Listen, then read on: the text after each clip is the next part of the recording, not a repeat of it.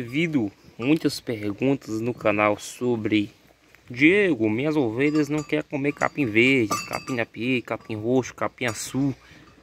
E por que as suas comem aí? Minhas não pode dizer que eu sou um funcionário, para deixar bem claro, né? Ó, tá vendo aí? Praticamente todo mundo comendo. Esse aqui é capim na pie, mas tem alguma coisa nele?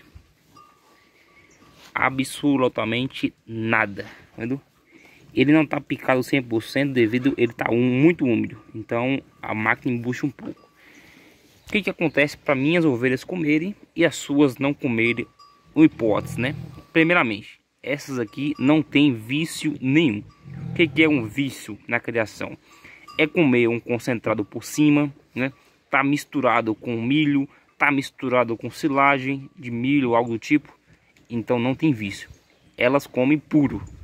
Se eu partir do momento que eu coloco um milho por cima ou misturo, as ovelhas naturalmente elas começam a acostumar a comer mais o milho e largando o capim de lado, né? Então elas sempre vai esperar o milho primeiro, depois o capim. Então elas ficam como se fosse no vício. Você coloca o capim puro, não veio o milho, elas não comem. Então elas vão ficar ali naquele dia todinho esperando você colocar o milho no coxo. Quando não colocar, não vai comer. Então isso pode ser uma das hipóteses que os seus animais não comem o capim na sua propriedade, né? É a mesma coisa quanto está no período da seca. No período da seca você percebe que qualquer coisa praticamente que seja alimentação, as seus animais, suas ovelhas vão comer, né? Por quê? Porque tem a escassez de alimento, não tem alimento suficiente para elas estar comendo, não é isso? Então elas vão comer o que achar. Já quando chega nas águas, no período que vai ter um broto, um capim, uma coisa nativa, ou seja, vai ter uma alimentação farta, elas não vão querer comer isso aqui no coxo. Por quê? Porque agora ela tem a escolha. É a mesma coisa de você. Se você tem uma coisa ruim à sua frente que vai comer e uma coisa boa e você pode escolher, você não vai escolher comer a coisa ruim. Você vai escolher comer a coisa boa. Então as ovelhas, a mesma coisa, ela vai largar o capim de lado e vai querer comer capim verde no pasto, vai querer comer um broto nativo. Então ela escolhe. Então por isso, quando você coloca seu alimento no coxo, elas vão escolher. Então para você incentivar as suas ovelhas a comer o que você coloca, lembrando, o que você coloca tem que ser um alimento de qualidade, né? Não basta você colocar no coxo, quer colocar pedra no coxo, às vezes não vou comer, nem com fome. Mas para incentivar, quando tem esse costume, é deixar, né, as ovelhas presas por alguns dias, não com fome, mas sempre colocando poucas quantidades de capim, né, ou o que seja que você quer colocar para elas comerem. E aí você vai incentivando a ovelha a comer e tirando o que você coloca de bom para elas, que é o milho ou concentrado, no caso, no modo geral dizer, você começa a tirar gradualmente aos poucos. Porque se você tirar às vezes, ela sente.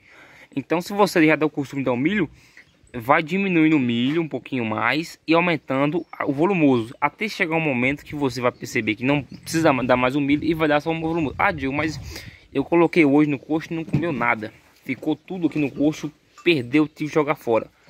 Não desista, vai no segundo dia e coloque. Ah, Diego, de novo no segundo dia não conseguiu comer. Terceiro dia, vai chegar um momento que ela não vai ter mais o que fazer. Ou ela come ou ela vai começar a perder peso. Então o instinto natural vai ficar com fome? Não vai. Então ela vai começar a comer, né? Agora, se suas ovelhas não têm o vício de comer milho e não quer comer o capim também, aí você, no caso, tira o animal do pasto, né? Coloca no coxo também. Aí agora você vai fazer o contrário. Você vai colocar um pouquinho, é pouco, é só uma poeirinha de um milho moído por cima do capim, só para incentivar a ovelha a comer. Quando a ovelha começar a comer, pronto, te corta, não precisa botar mais. Então isso no caso são circunstâncias que acontecem regularmente em qualquer produção, principalmente de ovinos, né? Então cabe a você a se adaptar nesses manejos. Você que tem que fazer o manejo para as suas ovelhas estar comendo, aqui mesmo. Eu tô sem concentrado devido ao meu caminhão estar quebrado, né? Então eu tive que me se virar. Então eu tenho que tirar o concentrado bruscamente e fiz às vezes comer o capim. Porque se eu não comer o capim vai passar fome. Então eu tenho que me adaptar. Então você também tem todo um manejo que você tem que fazer por trás da sua propriedade. Então, se você gostou desse conteúdo, já ajudou de alguma forma, você é novo no canal, se inscreva, nos ajude, né? A cada dia mais está trazendo conteúdo para vocês. E também, né, não esqueça de deixar aquele joinha, ó, joinha fortalece o nosso trabalho. E faça um comentário aqui embaixo se você assim gostou desse vídeo, né? E aí posso também deixar uma sugestão de vídeo que você queira ver aqui no canal. E aí vocês estão percebendo que não é mentira, ó. Aqui não precisa mentir, tá vendo? Não tem nada.